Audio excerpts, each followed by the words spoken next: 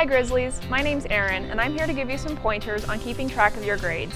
Most professors give course expectations in the syllabi, so keep those handy to see how your current assignment, grades, and test scores stack up. Increasingly, professors post grades online through Moodle. If your courses use Moodle, check the online gradebook. Finally, if you have any uncertainty about how you're doing in your courses, visit with your professors during office hours, which should be indicated on the course syllabi. One of the keys to success in college is talking with your professors about everything from grades to graduation